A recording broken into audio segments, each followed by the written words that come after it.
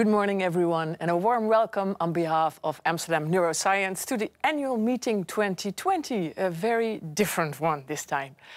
But a warm welcome to all of you.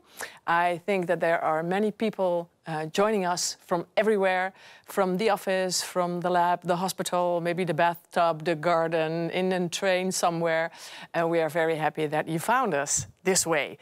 This is a special meeting, this one. I'm hosting today, and that means that I will be Master of Ceremonies, but fortunately, I'm joined by real experts on the theme, and that's very important. So I would like to introduce you to the director of Amsterdam Neuroscience, scientific director, Arjen Brussaard. I heard that he is kind of the godfather of the crew and of the whole department of the Amsterdam Neuroscience, because he connects everyone and he facilitates and he makes sure that all the stakeholders find each other, and he develops talent, and he's very proud of all of his children. Is that a correct description, Arjen? That's sort of my game, yes. Yeah. Yes. But I heard that you too, because on my other side is the co-director, Diederik van the Beek. You were described as pragmatic and down to earth. Is it true? Do you balance each other out? Yeah, I think so. I think we're a great match for the institute. And of the last, well, we've been doing this for 5 years or so now.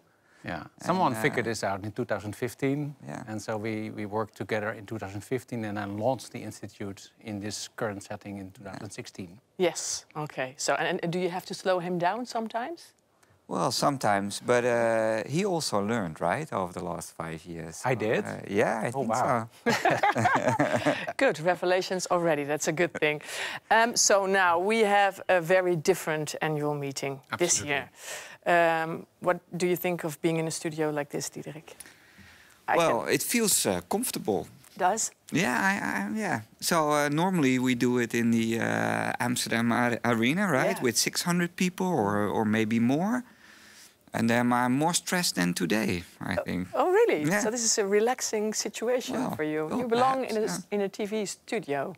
Well, I don't know whether I belong in a TV studio, but...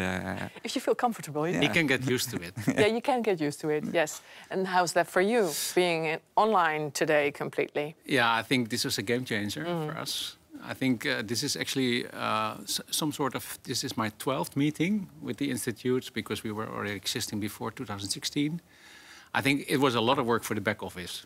You know, the event organizers and the communication officers, but you know, I think this is going to stay. Yeah. I think we're going to go. You know, at most we're going to go to hybrid meetings now, with maybe maybe 100 people in the studio. Really? You think that I think 500 people is over? I don't see it happen in 2021. No. We'll see. Maybe later. There's something special there as well, right? I guess. Yeah. Okay. Good. I guess. We will try and make sure that we make a connection to you at home or in the lab or wherever you are, to talk to us and to respond and to ask questions. That's very important. We will do that all day long through an app, and it's called Slido, but you don't need to know that name, because in your screen you will see a little cloud on the side of your screen, and when you click that, you will enter Slido. But also lovely is that you can also find it on your phone. So you can take a break, walk around, and still discuss with us everything that's been discussed here today. So then you go to the site, and the site is called Slido, SLIDO.com. And then we have an event code that you have to enter, which is very easy because it's #AM2020. Well, that's easy. And when you go there, you will have the ability to vote for polls and questions we want to ask you. But most important feature, throughout the day, you will be able to ask us questions. Well, not us only, all the very interesting scientists that will appear today. About that program, we will talk to these gentlemen a little more after we ask you a few questions. After that, we will have 4 researchers that have very interesting developments to talk to us about. We will have the Zwammerdam lecture, which is an important part of the meeting, always. And we will have a Pecha Kucha segment later on the day, and you will vote which one is best there. Well, many things to discuss, but let's start with a Slido poll.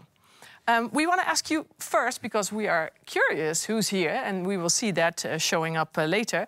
We want to ask you what you are. Well, we mean what your profession is or your function title. And the first one is, I am a, and could you please fill in if you are a principal investigator, if you're a faculty member or resident, if you're a postdoc or a research associate, if you're a PhD student or a master student, or something else, category other. What do you think could be in the other category, Diederik?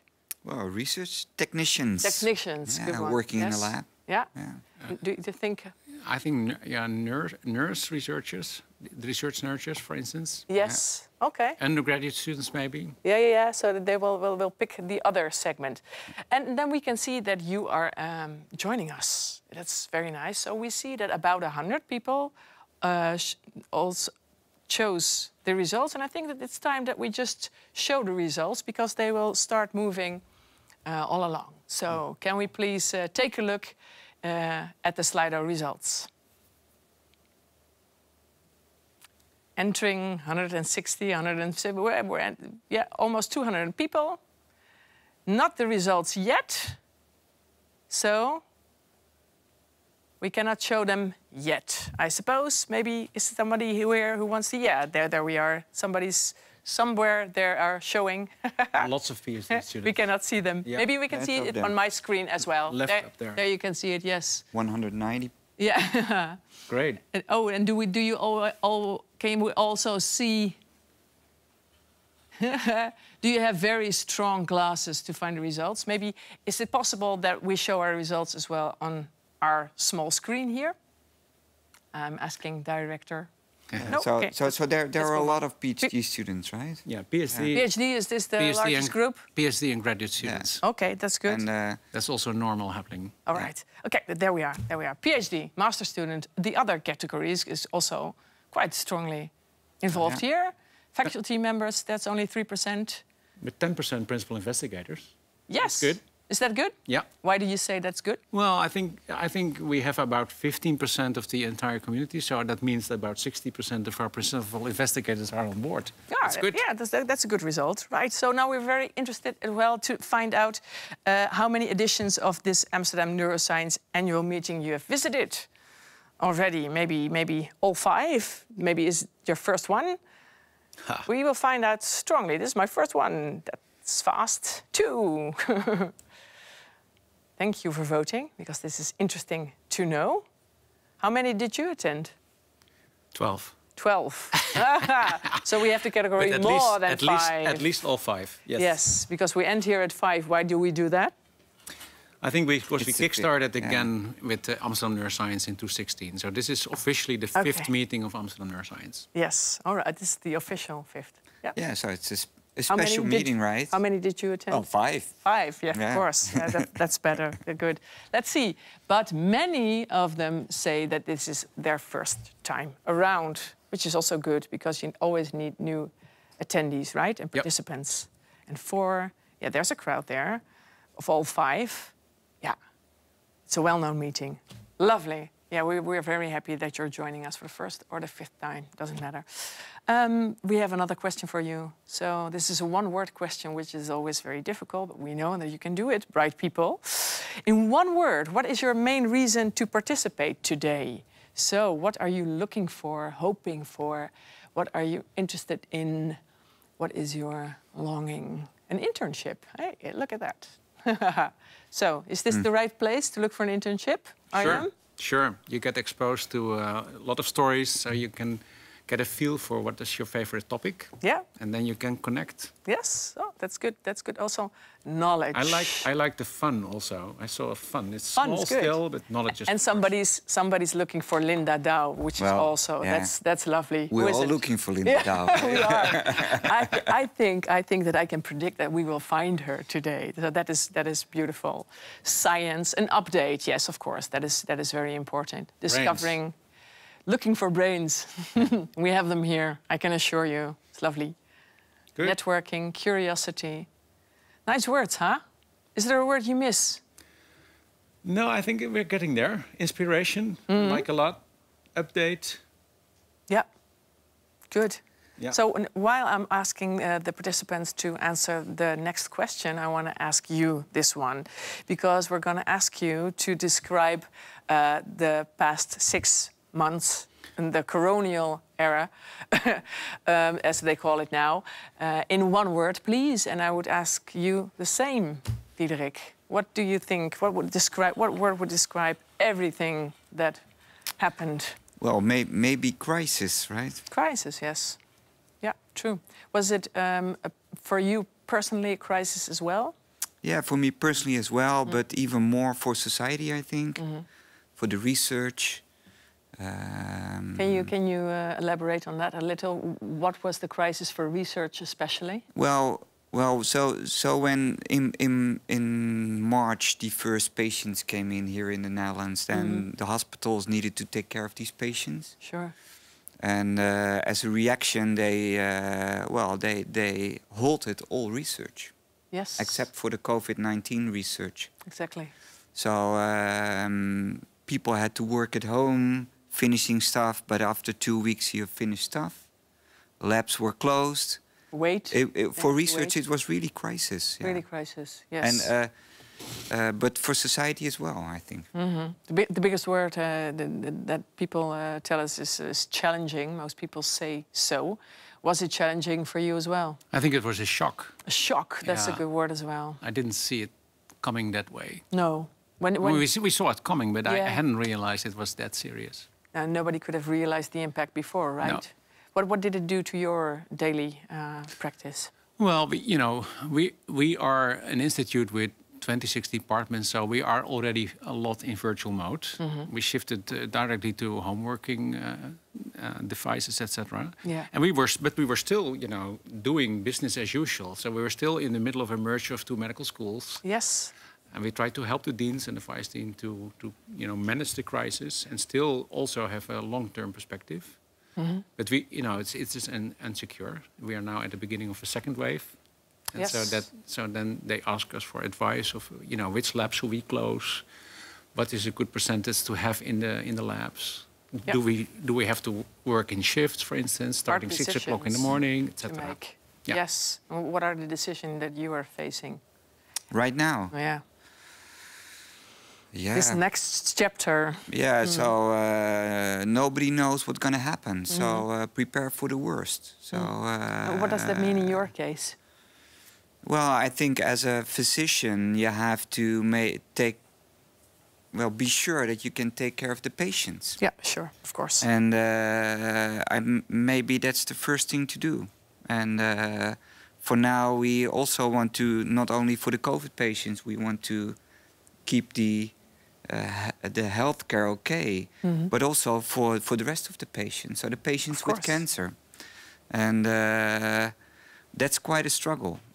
And so, as a physician, that's a difficult choice to make. It is. And then, as a director of the institute, you're concerned about the research and what will happen. Do we again have to stop the research, or can we continue with the clinical research and the lab research? You still don't know. Yeah. And then, as a researcher, that's a different story. I mean, in March, we had to quit research, and the complete team, we shifted from meningitis to COVID research. Right.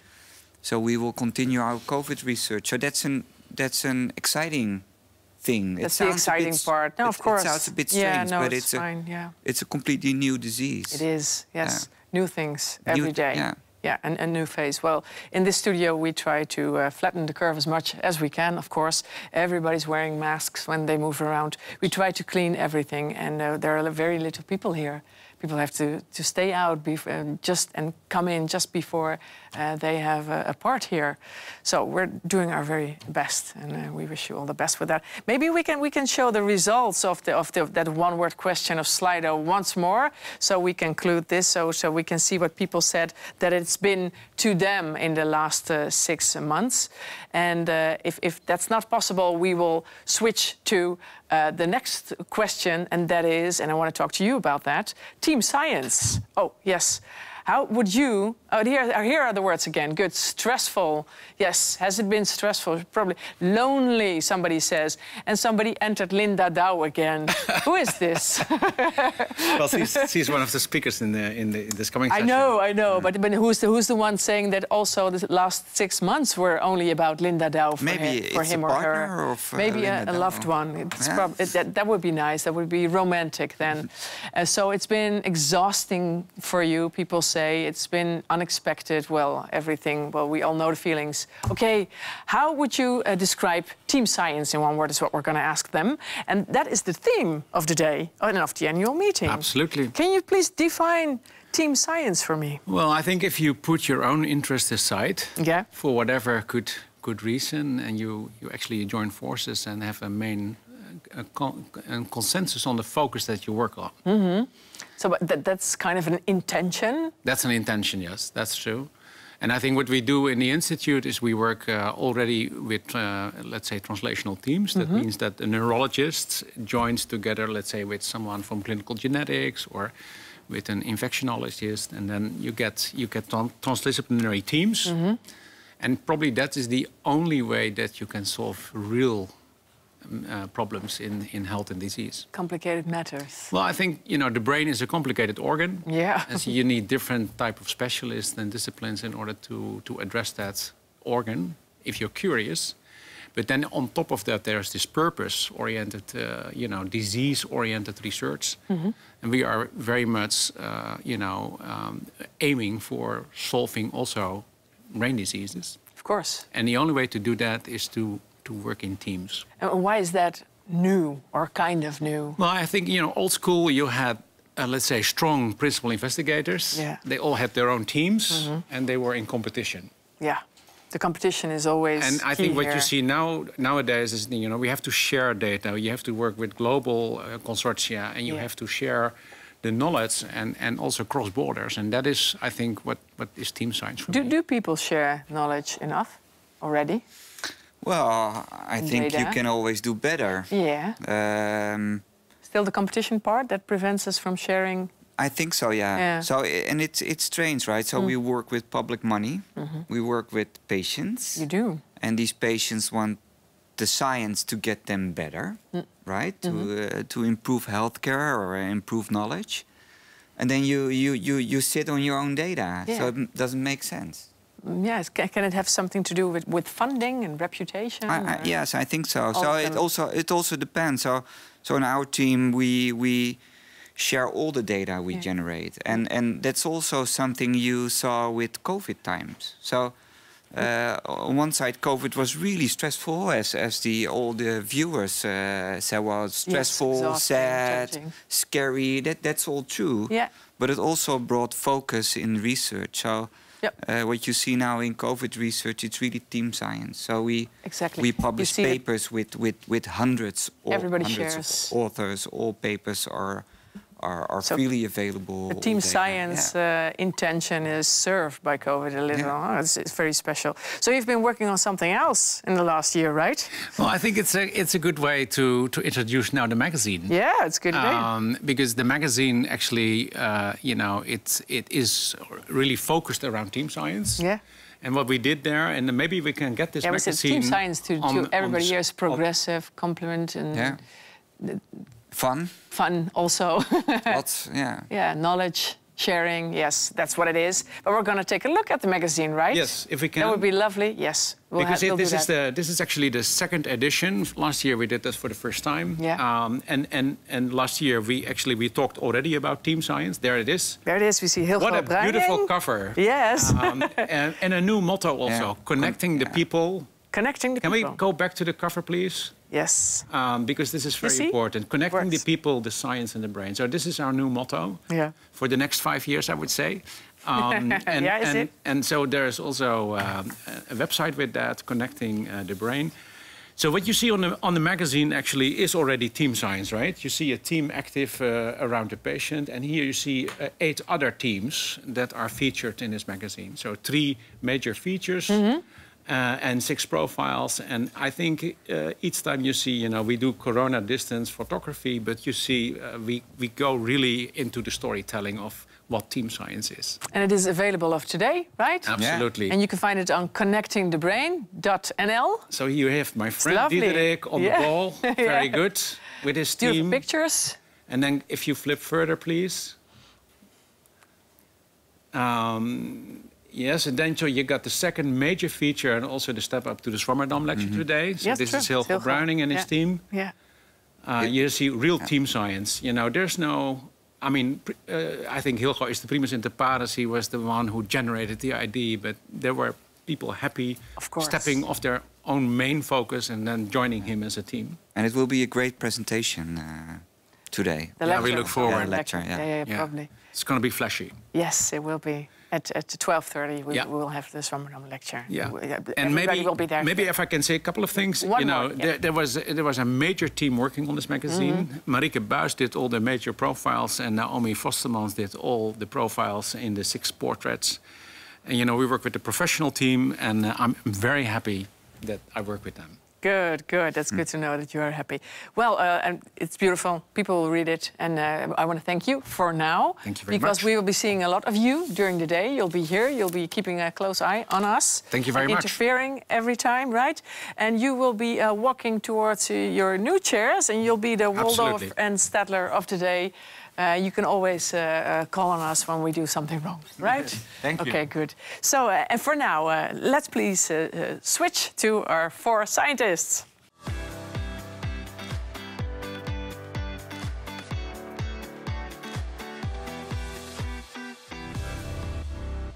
With us, Gijs Kooij, Marc Engelen, Linda Douw, and Mirjam van Zuiden. So, Gijs Kooij, you're an assistant professor, molecular cell biology and immunology. Exactly. And your colleagues tell me that you are an open-minded researcher, always in for discussion, open for discussion, and that you're quite brave because you're never afraid to ask for help or expertise anywhere. That's true. Is it true? He just agrees. That's the right thing to do. Yes. And Marc, you are a pediatric neurologist. Lovely that you're here as well. You are here today to discuss what you call yourself quite practical. And you're going to talk about quite practical research also, right? Absolutely. Will be very easy to follow.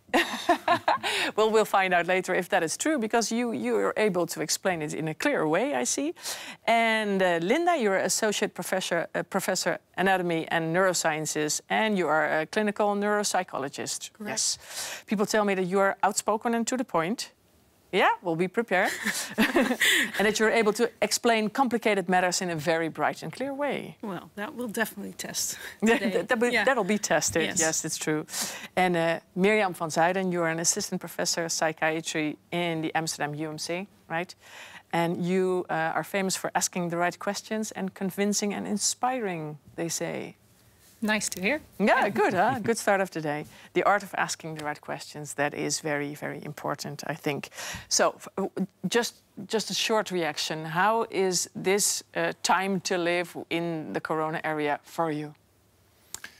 Gijs? Yeah, it's challenging. I think one of the points that was brought up is definitely the case. I think this holds true for everyone. So we all have to adapt to this new situation. And for us as a scientist, but also if you teach, it's completely different than we did before. So it's challenging in one word. Yeah, Linda? Yeah, I agree with that. And also it brings a lot of connection. I do think it's more difficult to connect, but I do see that there's a lot happening there. But there's more connection, you say? In a way, because you're trying to support each other more than normal. Ah, that's a good development. Would you agree, Mirjam? Yeah, I think there's a lot more understanding and acceptance at some points that things may not go the way you want to go, But it's unpredictable. It is. Yeah. So the art of accepting things the way they are, do you think so too? Yes, that absolutely. You learned that in this? And I also find it quite interesting to see everything that's been happening the past few months. Interesting. At least I would have not expected it to have such a major impact. No. And now you learn to deal with cameras and be in a studio. Yeah, that's an added bonus. Yeah, it's nice. Huh? And work with online participants because we have them. And for you, we also have, because you will be presenting research, all of you, and then we'll discuss it later. You also have an online panel to listen to your research and presentations, and they will discuss it. Let me introduce them, and maybe we can see them. That would be very lovely. Rick van der Kant will be joining us.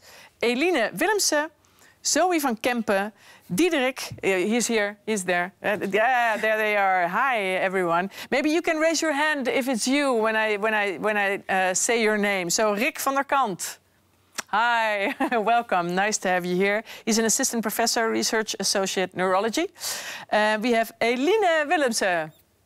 Hi, postdoctoral researcher, research associate, clinical chemistry. Welcome. We have neurologist Zoe van Kempen. Zoe. Good, this is very good. We have Mathan Kaan, assistant professor. Hi, there you are. And Fleur van Rootselaar, medical specialist, yes, neurology. Betty Times. Betty? Yes, associate professor, neurology as well. Wiesje van der Vlier. Yeah, in the middle, there she is. She is a professor of neurology. And we have Tinka Polderman, associate professor, child psychiatry. Hi, good morning. Welcome that you're here. They're going to listen to you presenting closely, and they'll ask you for questions afterwards. But what we do want from you people at home is that you also ask questions. From the moment we start, just right now, you can start submitting questions in the Slido app. And you can also, and this is very important, vote for questions you see other people entered. And if you think that's a good one, good question, the art of asking good questions, you just give them a Facebook kind like, a thumbs up, and then the most important questions will be selected automatically. So they'll be asked to our speakers. So you can start asking your questions right now, in the business development team is already starting that. Okay, let's start your research developments sharing with the first presenter.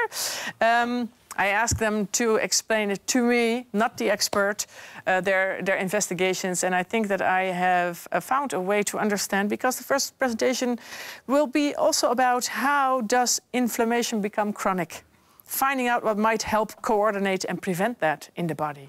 Exactly. Very curious. Go ahead, Gijs. Yeah, thank you very much. So I would like to give an overview of my research, which is reflected by this image you can see on the screen. So we look at MS patients, multiple sclerosis, and what we see in these patients is that they have these chronic inflammatory lesions in the brain, which you can see here also in the image, in the red dots.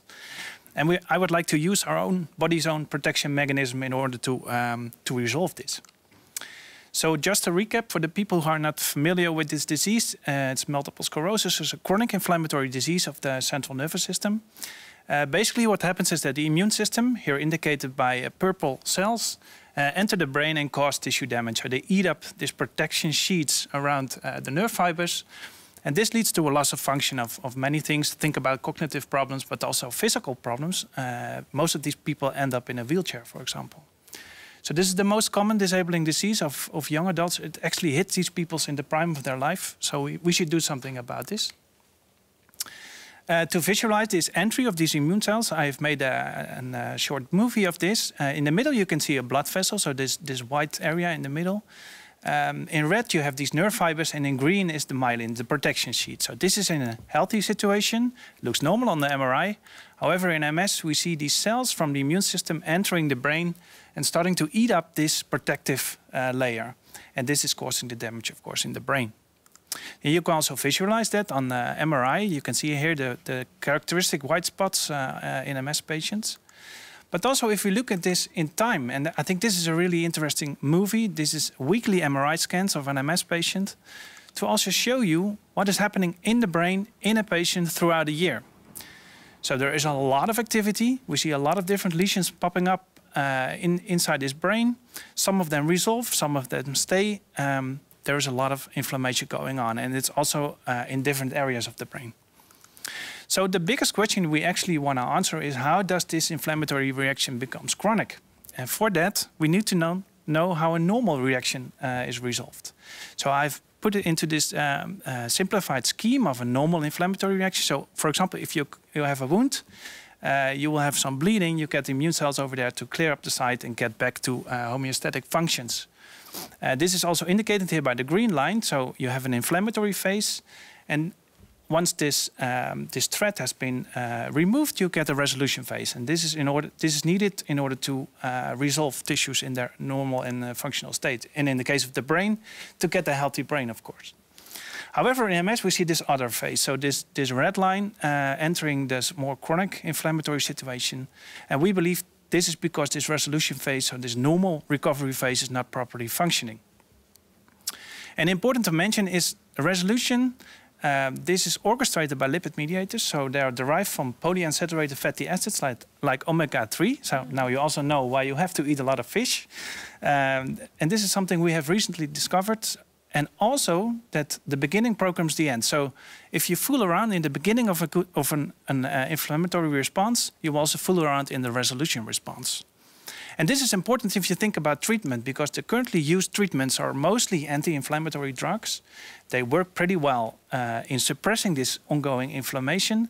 But in the end, all these patients still progress into the more progressive phases of the disease. And this is because stop fooling around in this early phase, you also block this resolution phase. So you will never get a good recovery response. So in my research, we tried to identify those resolution defects in the case of MS, but also in other neurological diseases.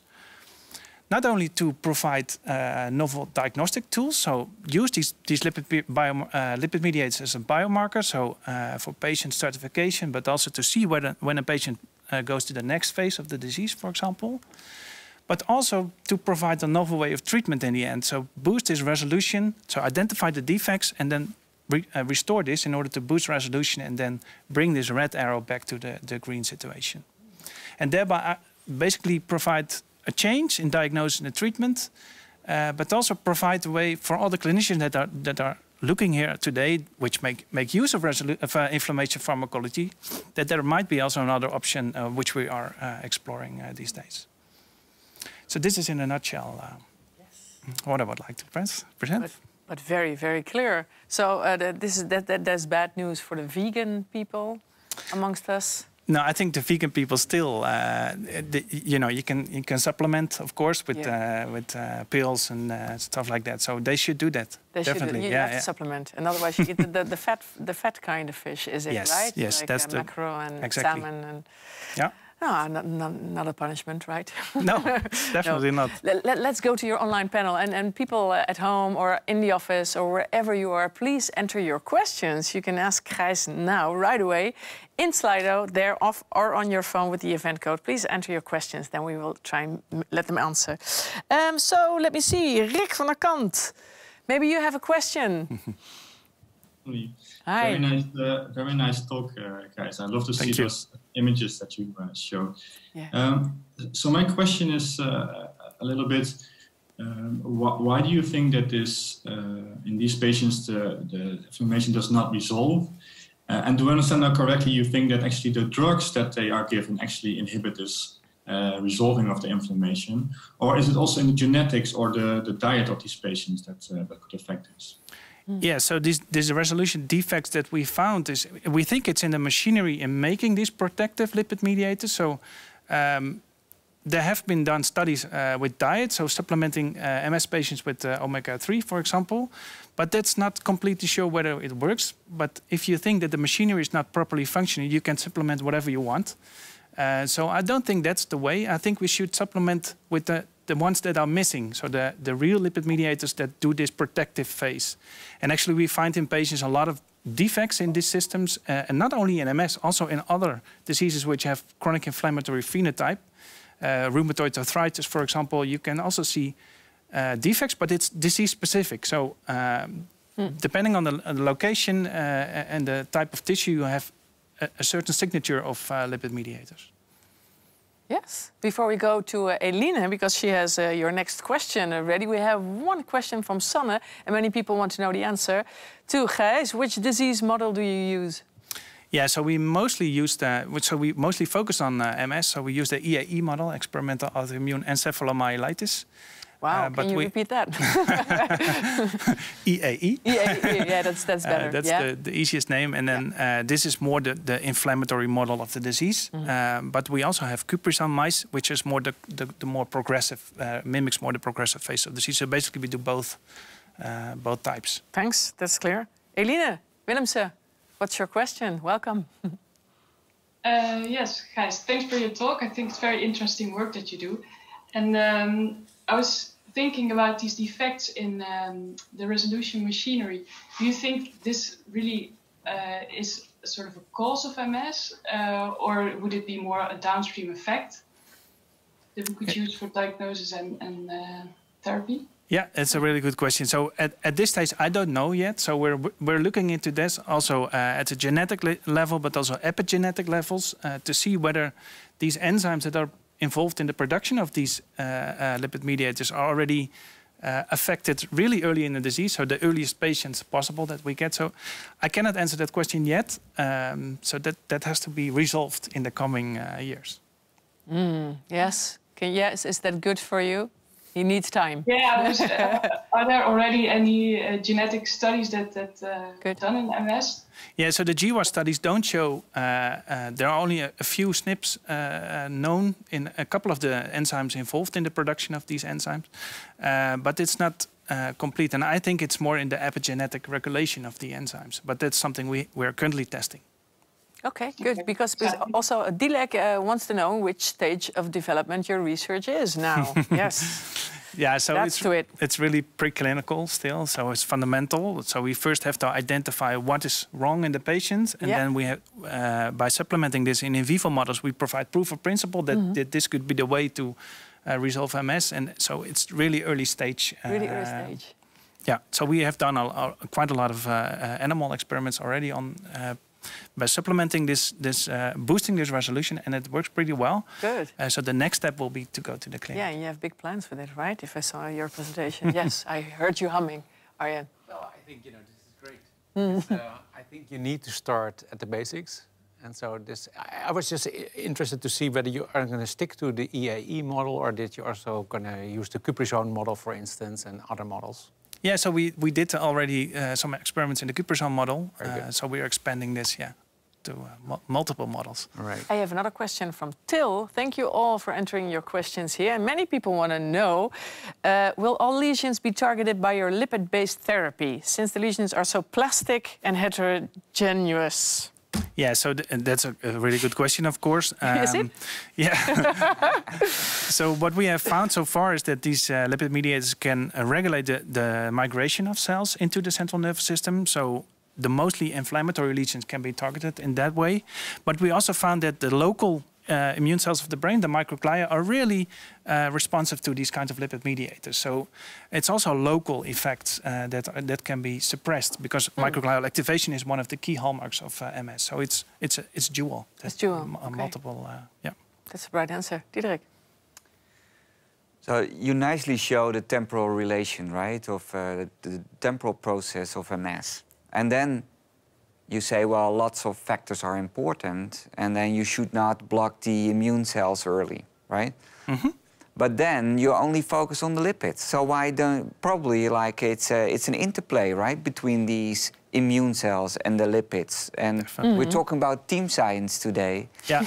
And I think multiple sclerosis research is really team science. And so are you teaming up with people from T regulatory cells, studying T regulatory cells or other cells of the immune system to study the interaction between the lipids and the immune cell? Definitely. So this project is like, I think, the perfect example of team science. So during the different postdocs that I did before this, I went abroad, I went to different labs to learn these kinds of, like lipidomics and also other aspects of this.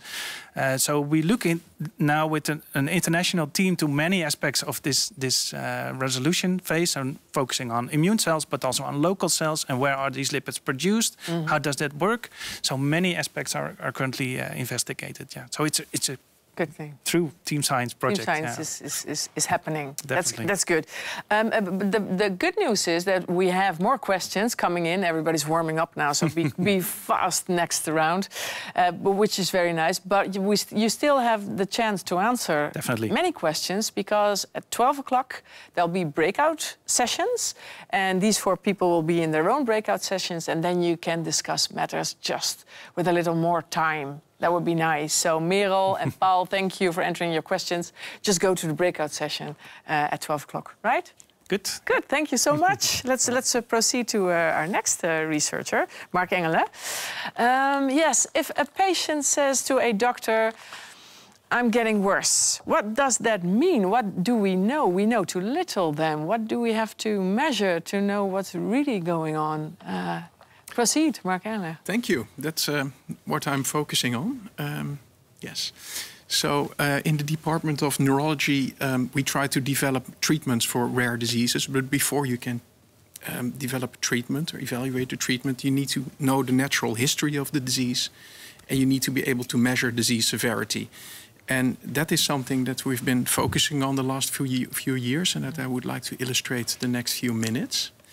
So we are the expert center for paroxysomal metabolic disorders, and these are rare disorders of which we have relatively large groups of patients. And we've been doing a natural history study for the past 5 years. And that group of patients is now known internationally as the Dutch cohort. And we have been using this disease as a model for measuring disease severity that we hope that we can generalize to other disorders. So why is this disease suitable as a model? It's because its core pathology in adulthood is relatively simple. It's a myelopathy due to axonal degeneration of very selective long tracts of the dorsal columns, the ones in blue on the screen. That's an ascending tract that mainly carries proprioceptive information.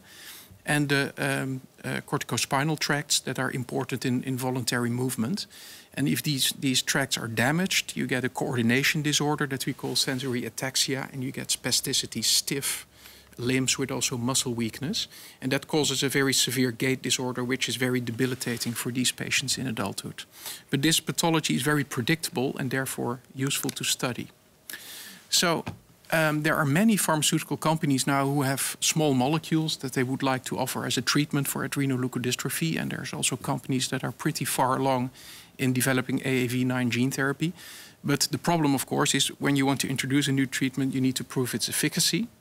And clinical trials for ALD and many other similar diseases are very difficult. And that is because disease progression is very slow, developing over years or decades, which is, of course, difficult because you need very long clinical trials, 5 years or more. And because patients are very different, there's an enormous variability. Those that are wheelchair-bound in their early 20s to those that are still ambulatory at 75. And, of course, that you simply do not have that many patients. And that is compounded by our current limitations, because neurologists are very good in diagnosing myelopathy. We have been doing that for over 100 years. We just need our little reflex hammer and a tuning fork. But we're not very good in quantifying it, because our examination is very qualitative and not so quantitative. So people have been working for many years on developing measurements and tests to do something about that. And a famous and practical one is the 6-minute walk test. And it's really as easy as you think. You let somebody walk on a standardized track for 6 minutes, and you measure how many meters were traveled. The problem is that measures like that are not specific, because if somebody has a painful foot or tight-fitting shoes, it will affect the score, which is, of course, not due to the underlying disease. It's not sensitive. You need to deteriorate quite a bit before we are able to measure it. And it has clear floor and ceiling effects. So there are patients who are very little symptoms who score maximum, and patients who are severely affected and will score minimum, even if they progress further. So you lose a lot of patients. So for that, it means we need, for efficient trials, for our treatments, we need new outcome measures that will directly measure the pathology we're interested in this case, axonal loss in the long tracts, that are very sensitive, so trials can be done rapidly, and preferably without a floor and ceiling effect, so everybody will be eligible to participate. And we've been borrowing heavily from other fields, talking about team science. So we use imaging, mostly MRI scans, but also optical coherence tomography to measure the thickness of the retina. That is borrowed from the MS field. We try to improve the functional test, like the 6-minute walk test, by looking at balance. And of course, we also jumped on the wet biomarker bandwagon. So to briefly show what we've done over the last 2 years, I can, spoiler alert, we haven't solved the problem, but we've made some small steps forward. We've used quantitative MRI to look at the volume of the spinal cord. And as expected, you see, well, I can't point it out, but you see in the little yellow breakout boxes that the spinal cord of ALD patients is very thin and flattened. And we could show that this correlates well with disease severity, and it's easy to measure. But the problem is, asymptomatic patients do not differ from symptomatic patients, the top 2 curves. So this does not qualify as the perfect marker. And also, it doesn't change over a period of 2 years. So we tried a different technique, DTI. It's a little bit better. Now we can distinguish asymptomatic patients from controls. And also, it changes over a period of 2 years. But still, the differences are so small, you still need large groups. So then we've been looking at refining the 6-minute walk test. So by looking at balance, because if your spinal cord, everybody wobbles when you stand. But when your spinal cord is defective, you wobble more. Especially if you make it difficult with eyes closed, so you have no visual correction. And this is very sensitive in also picking up patients who say they are asymptomatic. They still wobble more than controls. So this is something that we hope will be a step forward. And I would like to briefly illustrate how we do that. I hope somebody can start the video, because I don't have a button. Ah, great. So this is the way we used to do it. You can see he has trouble standing upright, even with his feet apart. And it just takes 30 seconds. And now, this year, we started with a new system. It's hard to see, but he has 6 sensors, 6 small Apple Watches-like devices on his body. And we can measure the same without needing additional equipment. And the great thing is you can also have them do the 6-minute walk test, but you get extra information also, for instance, turning speed, which we think might be interesting, and all kinds of other parameters. So I think it's finished now. So, as for the wet biomarkers, again, not very original, but we borrowed it from the neurodegenerative diseases field. But it also seems that compounds in plasma and CSF correlate with disease severity, and we'll have to see if that is useful. So, for those interested in learning more, we occasionally publish some pictures. Thank you. You're also on Instagram. Well, not me, but one of my fellow investigators is very interested in this kind of stuff, and I gladly make use of that. Yeah, and then we have these nice clips and images, probably. Yeah. So this was Marc's presentation. Listen, Slido, where you can still enter questions. We will archive all the questions that were for the last presenter, for Gijs. And now you can enter new ones, and you can also just respond. If you want to make a comment or a compliment or something, just do so. You're welcome with everything there, and then we can change from questions from the panel to you in your office or at home. Zoe van Kempen, do you have a question?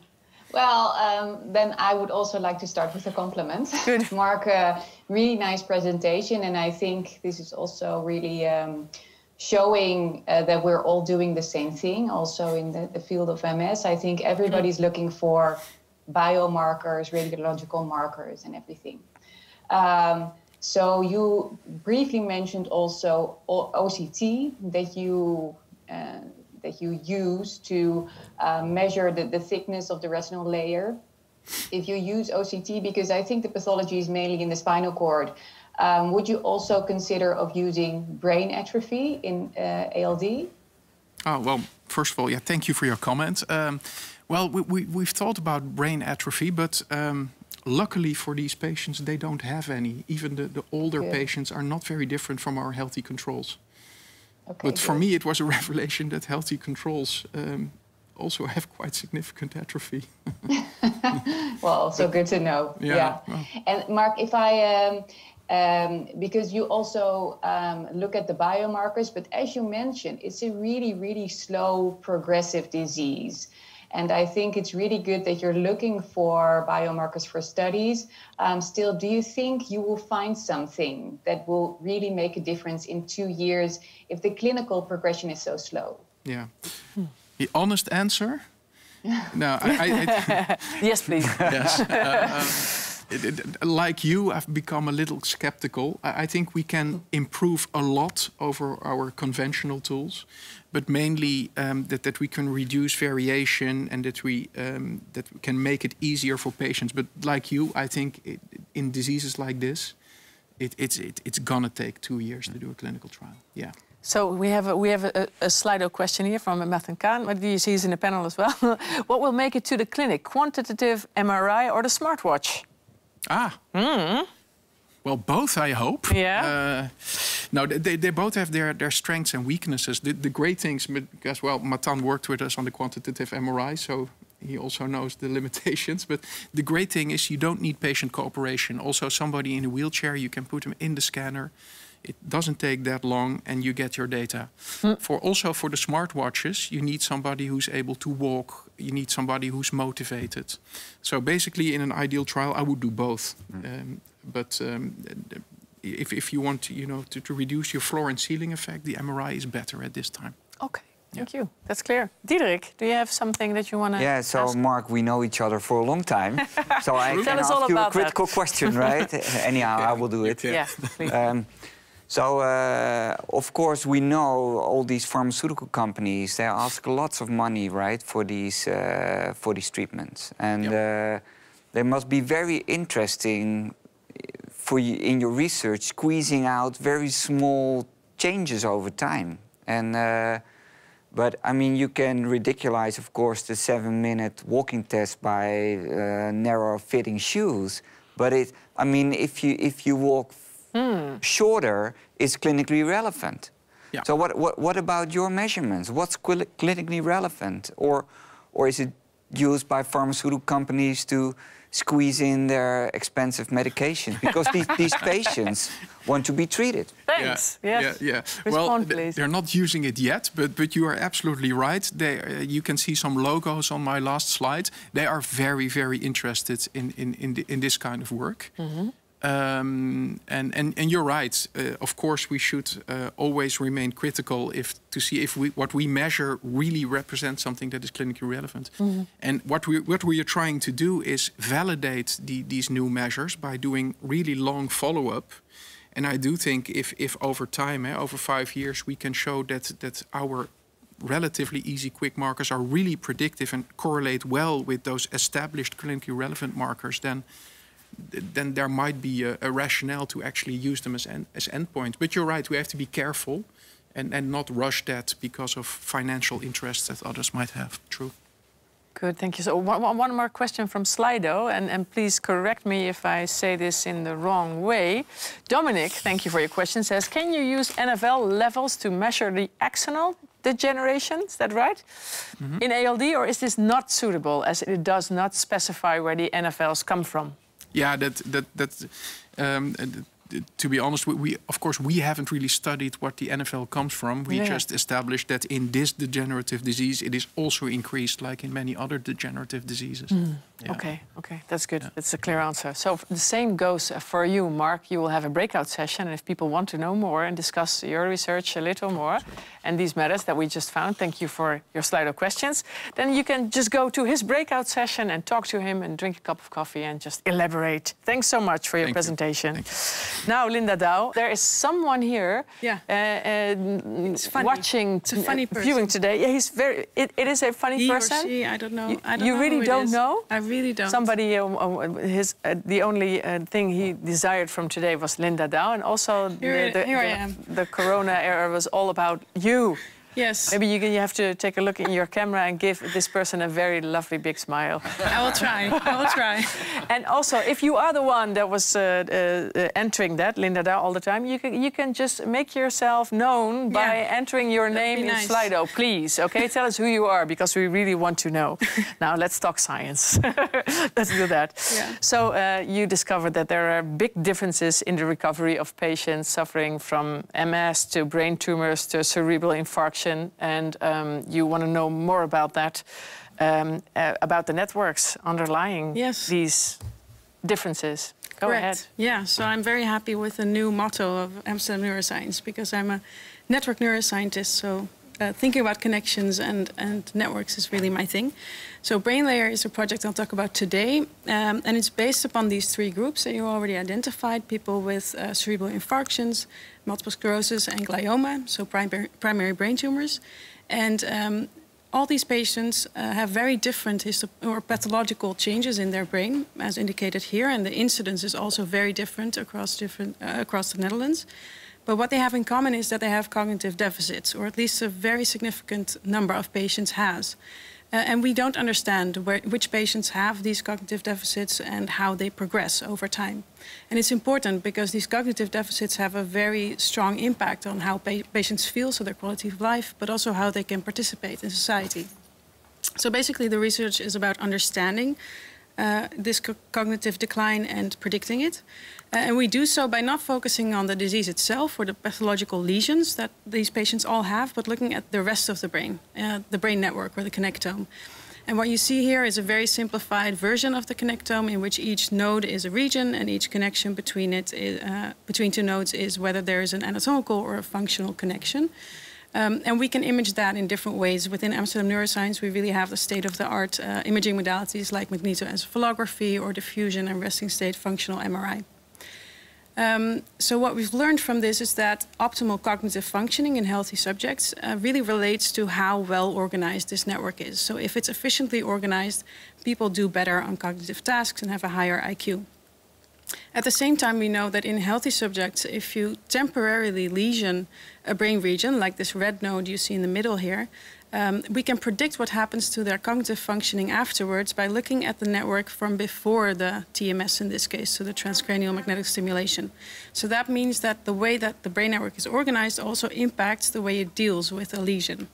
And that's also what we've seen in most patient studies. So we see that not only the way that the region in which a lesion takes place responds to this lesion, but also the rest of the brain. So the plastic effects that are widespread and can be very distant from the lesion sites, they impact a lot how cognition changes over time.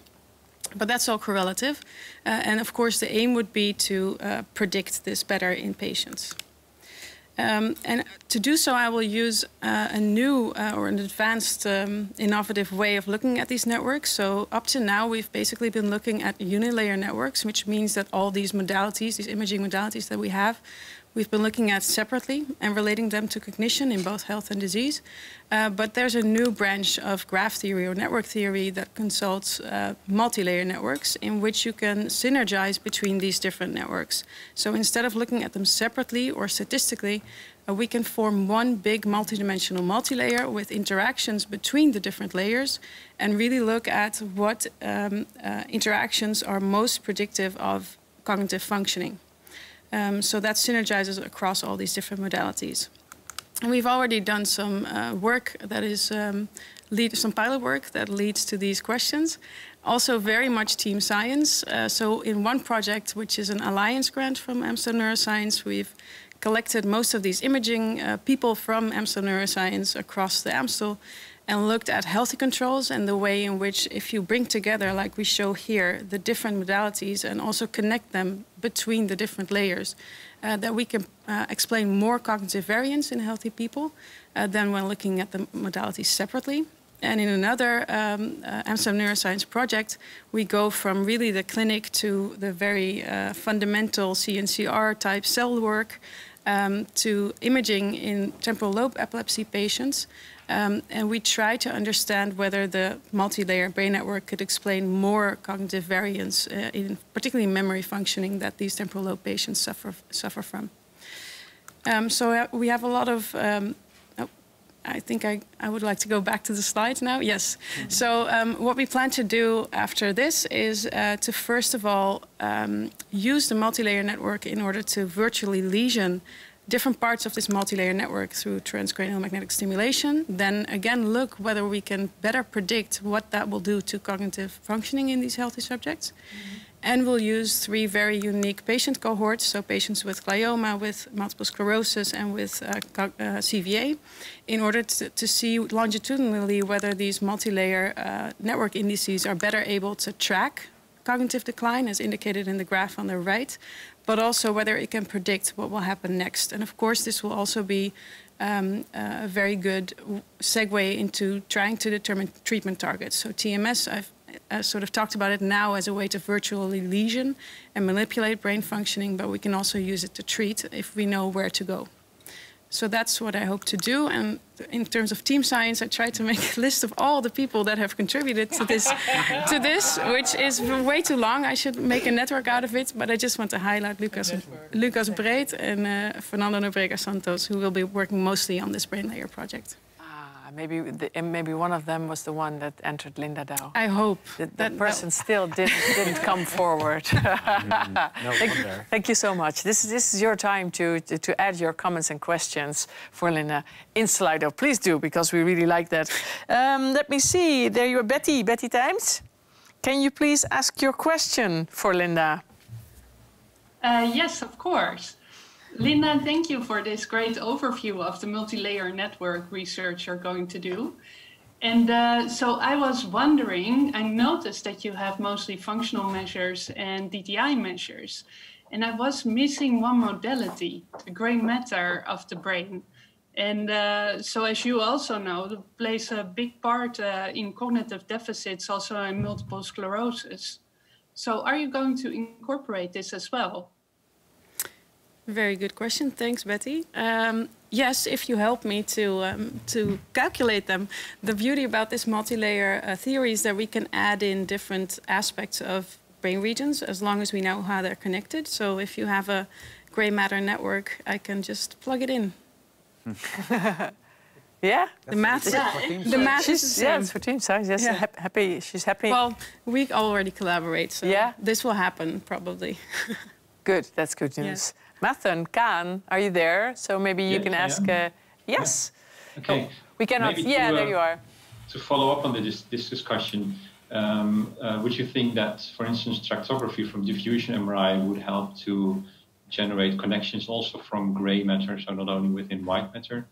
Would this be one? And what role do you see for functional imaging to study grey matter specifically? That would be my first question. Mm-hmm. Let's do the first one first. Yes. Yeah. Go ahead. Yeah, I think both diffusion and gray matter networks will be important. I mean, as Betty already said, we know that all these different modalities relate to cognition, and that's exactly the reason why we want to bring them together. So that would definitely be very important. As for the functional, we can add them all in. And the beauty about the multi-layer graph theory is that we can really see where the noise is in the system. Because if you connect everything to everything, that's also not going to help. And that's what we see in patients with epilepsy, for instance. If everything is connected, it doesn't work. So what we will really try to hone in on is which connections are most efficient also across these different layers, and which ones are most important to keep to keep cognition working, basically. To keep it working, yes. Okay, yeah. Fleur, let me see. Where are you? Yeah. Hi. Linda, thank you very much. It's very important work you're doing, looking at all those different modalities and connecting them. I have a question about the, of course, you're looking at very different connections and doing a lot of correlations. And I was wondering, can you tell a bit more about how you define the clinical relevance of the findings? Yeah, very good question. So all of the correlations within the multi-layer are should be analytically solved. That's the beauty of using a mathematical framework like network science, where we already know from different types of networks in which you can actually measure connections instead of what we're doing. We're of course looking in from the outside with fMRI or even DTI. Within the multi-layer, there's less of a problem with all these correlations. But then for the clinical relevance, what we've done now is to really see statistically whether adding the multi-layer adds to explaining cognitive variance. And this is what we really want to improve on in the brain layer project by also predicting. So if you simulate what will happen in a particular patient, you can obviously test in empirical way whether that will happen. And that will give us a level of certainty of how clinically relevant these measures really are. Because it's longitudinal data, so we can really follow up within a patient and see what happens and check with our models with reality. Thank you. Fleur, I'm trying to read your expression. Yeah, she's happy.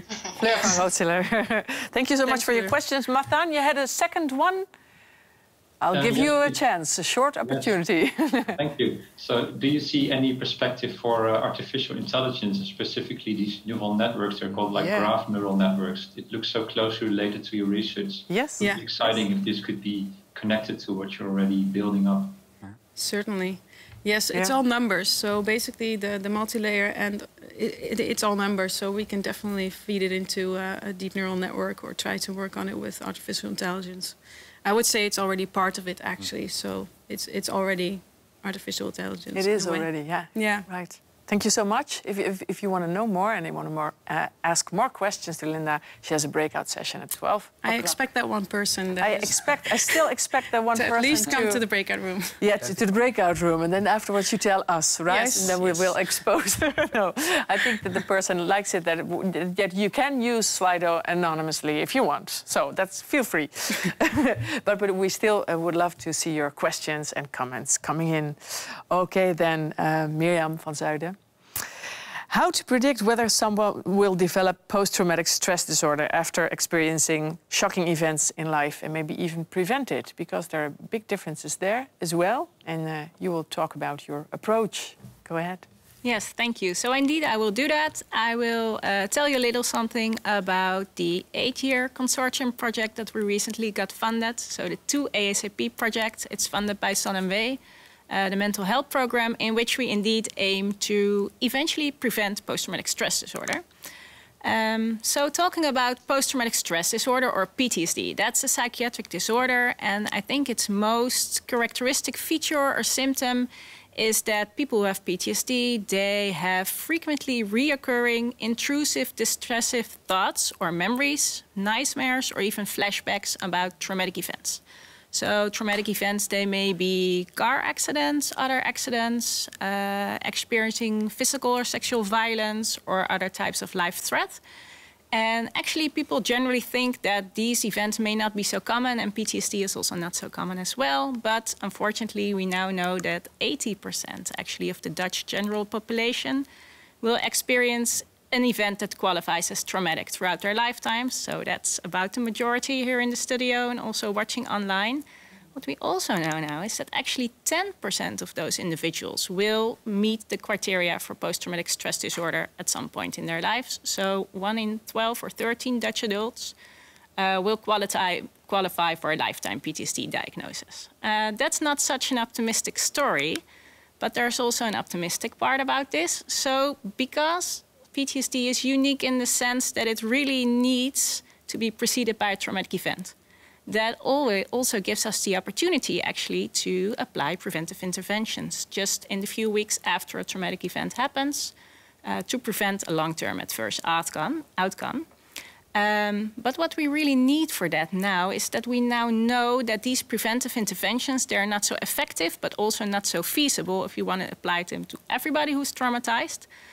So we want to apply them really to those individuals who are at highest risk for development of PTSD. And for that, we need actually accurate, reliable detection of this group in the early weeks after trauma. So here you have the traffic light. What we actually would like to have is an early screening or triage in which we can say, okay, you're green, you're good to go. You will probably do well, although you may have some initial distress. And those that really get the red light, and we want to give them preventive interventions. So we call that indicated preventive interventions. And that's also what our consortium is aiming to do. So what we're going to do in this consortium is, first of all, we're going to use existing cohorts. So that's cohorts of emergency department patients, also from our own research group, which we collected before, but also from 5 international sites. To first of all investigate the PTSD course and etiological mechanisms associated with PTSD risk. And we're also going to use our own cohort to first derive a prognostic risk screener for PTSD risk. So we're taking measures that we take within the first month post-trauma, a broad range of information, and we're using that to forecast PTSD at 1 year later, so 1 year after trauma. So then we're going to establish a new cohort, also of emergency department patients again, but also broader. So we're going to work with Slachtofferhulp Nederland, Victims Aid. It's a large platform. And we can recruit a broader population of people exposed to accidents, crime, violence, other types of calamities. And in this broader cohort, we will again investigate mechanisms, but now we will investigate a lot of new promising mechanisms on which we haven't collected data before. So, for example, that have to do with sleep, circadian rhythm, fluctuations in sex-steroid hormones. We will see how these relate to PTSD risk. And then in this cohort, we will also validate the risk screener that we developed and also see whether it generalizes to this broader population. And then as a last step, we actually will put the risk screener or the instrument that we developed to the test. So we will use it actually to select people for a small RCT to really test the efficacy of such an indicated preventive intervention. And this will be an e-health intervention that was already tested in some populations, but not really as preventive intervention for PTSD. So you may think, are we the first to think about this early recognition of PTSD? Now, well, yeah, obviously we're not. Only the existing instruments thus far, they're really not accurate enough to really use them at this point for screening early after trauma. So we think that we have come up with a project in which we think, because of several reasons, it's really feasible at the end of this 8 year to really have this instrument ready for implementation in the clinical practice. So what are we going to do? So first of all, we're going to apply machine learning, also as many others are, and other computational techniques that really allow us actually to weigh all the risk and protective factors that are present within an individual. That's really new because usually what people have been doing thus far in risk instruments is that we really just sum up the amount of risk factors or early symptoms that are there, and then there's a specific cutoff. But we will really weigh this. Furthermore, we know that females are actually at 1.5 to 2-fold increased risk for PTSD after experiencing traumatic events compared to males, and we are going to be really focusing on this sex difference. So really looking at sex differences in the etiology and the cause, and also going to investigate whether we really can perhaps improve prognosis by really developing sex-specific risk instruments. We're also going to do external validation of the instrument we derived. And I think it seems quite obvious, but it's often actually still quite forgotten to really have this external validation before you make the assumption that you can really use the instrument. So we're going to do that. And with the broader population, we can also see whether it generalizes. Furthermore, we're going to involve experts by experience.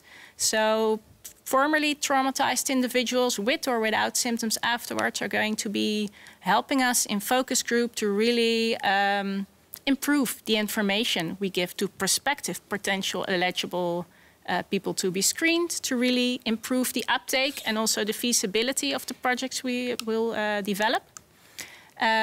We really reserve the final part, so the final 1.5 years, I think, of the project to really think about and prepare the clinical implementation of our research risk instrument really as a web tool subsequently. So we hope that at the end of this 8 year, it's really ready for clinical implementation. And I think what's really important is that we opted to include a screening instrument that's only based on self-report. And we did that because with that we can increase the empowerment and also the engagement and the sense of self-control that recently traumatized individuals will have in their decision-making, really to undergo this risk screening, and also potentially if we say, okay, we think you should do a subsequent intervention to really undergo that. But for that, then we only have self-report information to really, so that they can really give the answers themselves and they're really fully in control. But as a consequence of that, I actually think that our study is more biology-informed and it's really biology-based. So we're going to translate everything that we know now about the biological correlates of PTSD risk and development and translate that into self-report information. For example, diaries about sleep or diaries about menstrual cycle phase during the traumatic events. And we're going to use that in our risk screening instrument. But actually now I think I'm also giving away sort of my hidden agenda, because we're setting up this new cohort of a lot of recently traumatized individuals, hundreds of them, so that will hopefully still allow for adding some sub-studies of in-depth phenotyping, biological phenotyping in the end. So obviously team science again, we cannot do this alone. One research group will not be able to do this alone. We got several partners with whom I'm very happy. They're all experts on the topics and the methods we need. And together, I think we will hopefully make this work. And I would like to acknowledge them very much. Thank you so much. I hope you will make this work too. Thanks. Wiesje van der Vlier, you might have something to say about this. Yes, thank you. Presentation, thank you for that. And I was particularly amazed about the prevalence of post-traumatic stress disorder, that it really happens very often. And I'm not sure whether you actually told us what will be the preventive intervention, but I was wondering whether it's actually a lot about empowerment, whether it would even be feasible to say, well, let's not wait for the traumatic intervention, but just integrate this in educational programs, for example. Focus. So is it about avoiding the accidents, the violence, the stress, the trauma, or is it just about empowering people? Yeah, that's a good question. So what we could distinguish between actually primary and secondary preventive interventions. So primary preventive interventions, they're all about either preventing the traumatic event actually to occur, or really prevent symptoms by giving psychoeducation, for example, before the traumatic event. So what we're focusing on is secondary prevention. So we're going to give an intervention after the traumatic event has occurred. And that's mainly because for most people, we don't know when exactly they're going to be exposed to traumatic events. For example, in emergency department patients. So what we're going to do is actually giving them a self-help e-health intervention. So again, it's all about the sense of self-control and empowerment. So this is going to be an intervention that we will recommend them to follow or to take. But they can follow it at their own pace on their own smartphone or their computer. It's called Support Coach. It's actually translated from a intervention in the US that's also developed there. In which there will be psychoeducation, but for example also techniques and examples based on, for example, cognitive behavioral therapy. Support coach. Support coach, yes. Thank you so much. Yeah. Tinka Polderman, where are you? Yeah. Do you have something to say or a question to ask? Put on your microphone, yeah. Yes. Yes. Put on my microphone. We all do that sometimes. Thank you, Mirjam, for a very interesting talk, and congratulations with this 8-year project on such an important topic, trauma. I actually have 2 questions. One is on the more prospective side of your design, and one is on the outcome measure, namely... Can you ask them both, and then we will make her answer them at one time, okay? Perfect, yes. Them both. So first of all, how trauma, you define trauma in a quite, to my opinion, heterogeneous way. It can be an accident, it can be being raped, it can be some other violent act.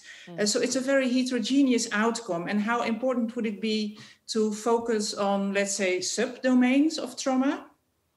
And my other question is about the biomarker assessment as you describe, and as I also read in some of your work, is all very shortly after a traumatic event.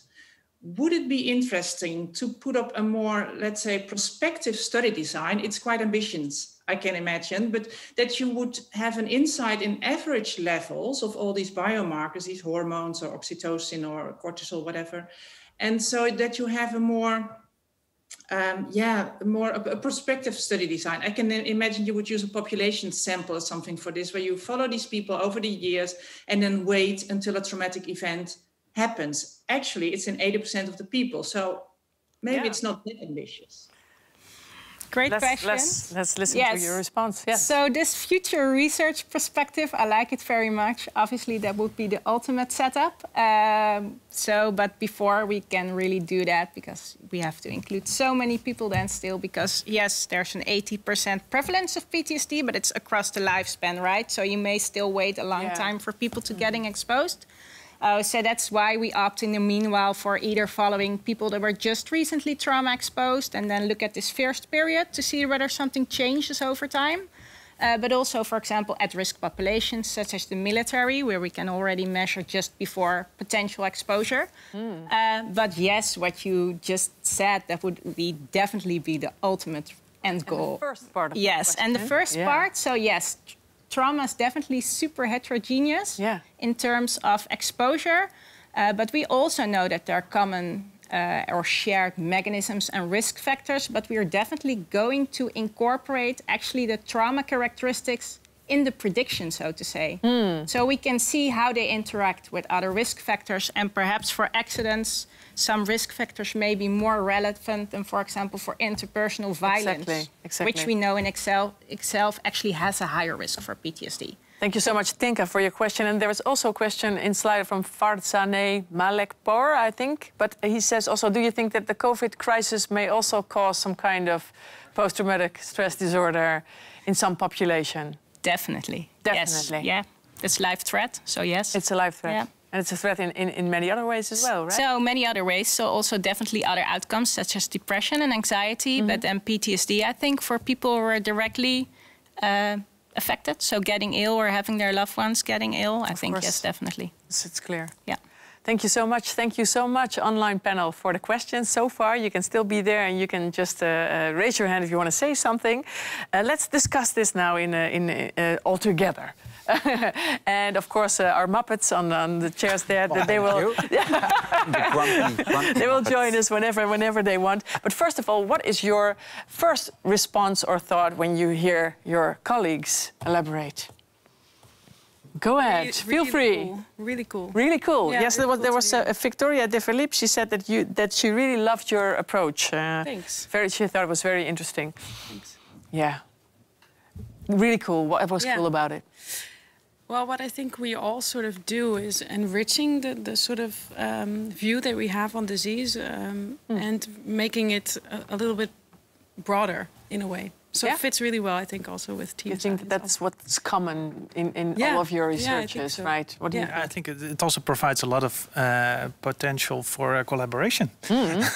So, the imaging part connecting with like a more biomarker part would be really interesting, I think, and then different disease. And I think this also provides a lot of opportunities for that. Yeah. Well, you're a scientist, so you have a critical mind. Exactly. You also have critical questions to ask each other.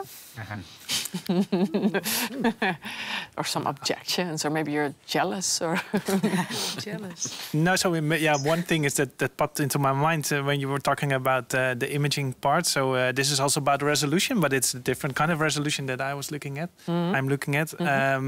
So if you do different techniques, how good is the resolution in the different techniques, and how can you combine that? Because at one way you can look at the cells, but the other way is more general area. So very good question. So this is, I think, where team science is most important. So each of the modalities have their own very benefits, and they all have their downsides as well. So the important thing there, I think, is to know them, to have experts for each modality to contribute to that, and for us to realize how these different resolutions all play into each other. So that's basically what we're doing now as we gear up to do the actual longitudinal stuff. And that, in general, I think is also when going really to cells, which is not in this particular project, but we also do. That is the key, and that's what we've also discussed about before. So I think time is important also to know what the other person is doing and to talk about that and to allow for these questions to pop up. Marc, you said yourself when we talked that you said my research might be just a bit boring. It's not that complicated. What did you think of the other ones? Were they more complicated? Definitely. No, but what I meant is... what did you mean? Well, I hope that in the rest of my career, sometimes I can also focus a little bit more on disease mechanisms. Because this is... I mean, it has to be done. Yeah. But I do think it's not that interesting. Oh, wow. No.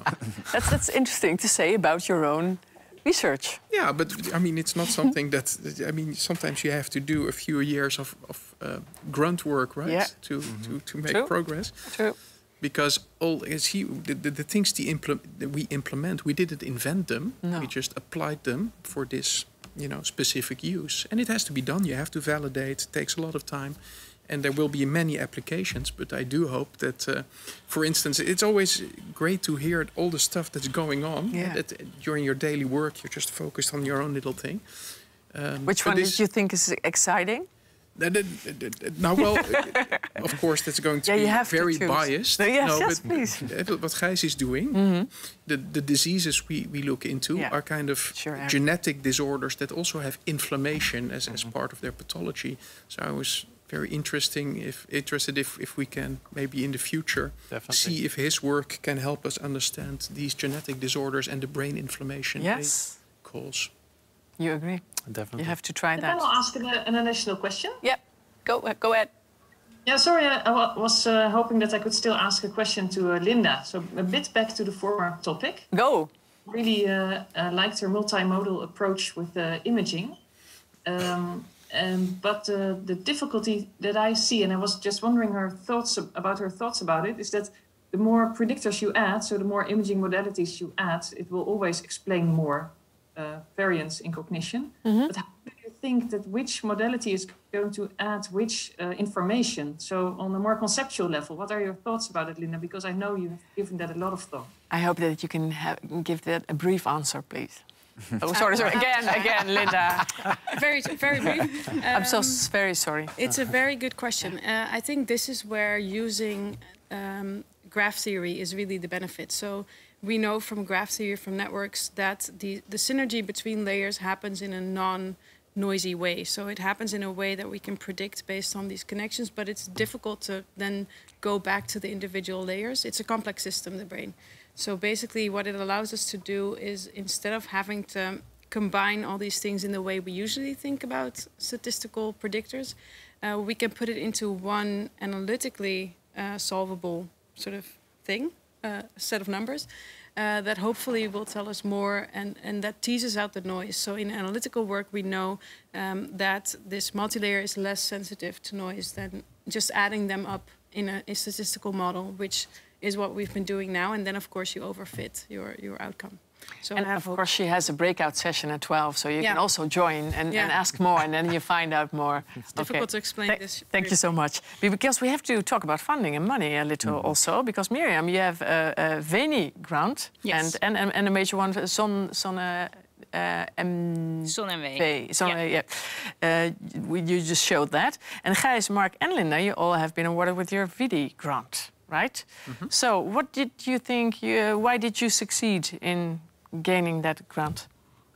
What do you think? Yes. How? How did you do it? How and why? Yes, how did you do it? Well, honestly, partly luck, of course. Oh, wow. Yeah, you always say that. Right? No, but it's kind of true. I mean, there are, of course, many excellent applications, and only a few will be awarded, so you need that too. But I think that what helped a lot is that most people saw the relevance of the research, although it was maybe not the most innovative. It did have the potential to have many practical applications. But very relevant. Yeah. Okay, I see. What was the secret with you? No, so after you get back the response from the committee, and their major point was because this is so new.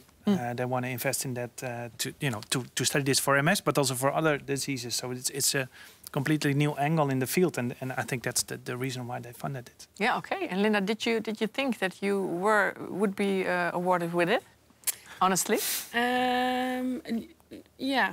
Good. And you too? You all were confident? I was not that confident. Not that confident, no? Especially not after the interview. No? It didn't go well? I think that nobody walks out there with the feeling, gee, that did go Is that true? Well. No? Well, I actually liked it. He did. You liked it even. So you had of course, you're nervous in the beginning, but once it started, it was actually really nice. Yeah. And also you learn that. So I went for an ESD starting grant first, didn't get it. Went for the VD the year before, didn't get it. So it's not like I knew beforehand this is my shot, I'm going to get it. No. It's also a process, and just keep going. Keep trying. going, yeah. Hold on. Yeah. And try again. Yeah, is that the same for you? It was the same for the Veni, although it's a bit more junior league. I also got it the second time around. First time I got to the interviews, didn't get it. And then the second time I got it. And with this Zon en Wee program, it was actually a one-time call that was put out there. And I thought we had really good chance of getting it because we really tried to incorporate all the elements that they also put into the goal. So we made a great effort to really go a bit outside our comfort zone and really look into what they wanted us to get from this project. And we really tried to make it that way. And I think we also really succeeded to have this with the clinical implementation part and the experts by experience part. I knew we had everything in there that they wanted to see. So yes. Okay, I see. And maybe one thing to add, just practical tip, practice your interview. Good. Mine I practiced also with Diederik. And I'd say that did help a lot. I changed a lot after. I think so too, that might help. Then you have critical questions. I had a coach, and I would really recommend that also. A coach, like a presentation coach for the interviews. Practice coach, that is a good thing. We have one in the institute for that. Do you think that your generation is better at gaining funds, or selling themselves? They have to be better. Yes. Why? Why would you say that? Well, because fun becomes more competitive. Yeah. So it's more conditional than in the old days. And there's not more money available. You admire them. I admire this new generation because they get funded. Wow. Do you agree? Is it something that you should be admired for because it's hard? In part, I agree with the luck part. So there's a big luck part, and also the opportunities that you get. So when you're in a good situation, a good context, then it's easier to get it. And I also agree with Arjen that we are trained to do so from the start. So in that sense, yeah. Do you think you get enough support from the organization? Good question for you. Yeah, definitely. And I think you should also look for support if you need it, right? Because I think everything is in-house for people to succeed, because a lot of people got these kind of grants, so they have a lot of experience. But that's well regulated if you have such a grant going. It's good for the interview and everything, yeah. Yes. So how do you think that team science and always the need for more funds and money, and you have to spend a lot of time trying to find funds. How does that help or not help each other? It doesn't help. It doesn't? No. Tell me. No, I think we all agree that if you have to spend so much time on getting funding, you start to make safe choices. Yes. You start to do things that you think, well, it's maybe not my best idea, but it's relatively safe. So you're less inclined to get the money. Look for risky collaborations and original ideas. Do you agree? Yeah. I like to do risky things, and I look for people, the expertise that I need to solve a certain hypothesis. So, but I get the point. It takes a lot of time. Writing takes a lot of time, and once you get some grants, it seems to be easier because you have this now going. But to get to this point, it's really tough. Yeah? I would like to hear you, Arjen and Diederik, about this issue. Could we have a thesis that team science would make you, as a generation, more competitive? Because actually you get the grants because you cross borders in disciplines. Yes. Yeah. I think that is a good element. If you stay on your own lane, you're less likely to get the grant than if you do team science across disciplines. Is that a reasonable thesis? I think so, but it takes time to develop the team, right? And to find these collaborations and opportunities. So you as an applicant have to go outside your comfort zone. So that is the first step that you have to take. And by joining forces in a team, you become more competitive. And is there a solution for the amount of time? Is there a solution? Is there a way that it will take less time? Well, I think you should use the older generations. Yeah, and use the older generations. Yeah, because they are best practice models. Yeah, and also use it efficiently. I really like writing grants because it helps you to tweak your thoughts and to think of new things. So I try not to think of it as I have to do it to get money, but it's a way to really sharpen what I want to do. Oh, that's nice. You already start there. Yeah, that's what you say. Yeah. Okay. Thank you so much. Well, you have work in progress, so that's lovely. What we're going to do now is thank you for this morning, and we will proceed later. What we will be doing now is you will leave the room, the four of you will leave the room, and you go to your breakout room, and they're going to move right now. They put on their mouth masks and are going to walk that way. Thank you so much, online panel, for your wonderful questions. Wow, oh yeah, it's dangerous. And you see a link below under the live stream, and there you can make your choice. And of course, it's 12 o'clock, so we feel it's fine if you want to grab a cup of coffee or a sandwich and take it to your breakout sessions, and then we will discuss more of these interesting topics, and you can ask all the questions you want, and they have all the time for you. And then we will return at 12:30 here with us. And then we will have Hilgo Bruining with his Zwammerdam lecture. So thank you, and go ahead. I think that they might have arrived by now.